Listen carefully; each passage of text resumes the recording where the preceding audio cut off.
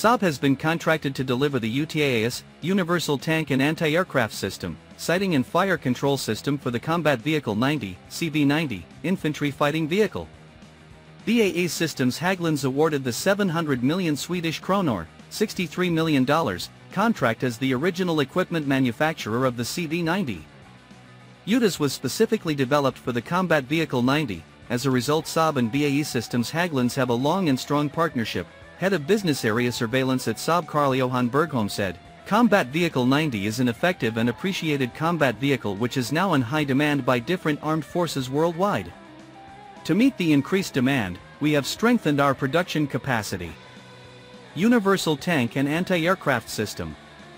The integrated sight and fire control system offers high hit probability against all land and air targets, including helicopters.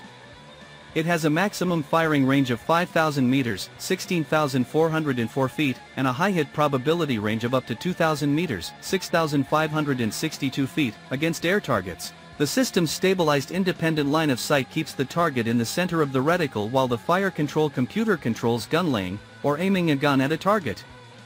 The beam paths for all channels go through the same aperture, offering good system stability and no need for realignment, Saab explained. The design of the top module allows large deflection angles in both azimuth and elevation to be achieved. These are essential for effective combat of fast aircraft. Modular design. The system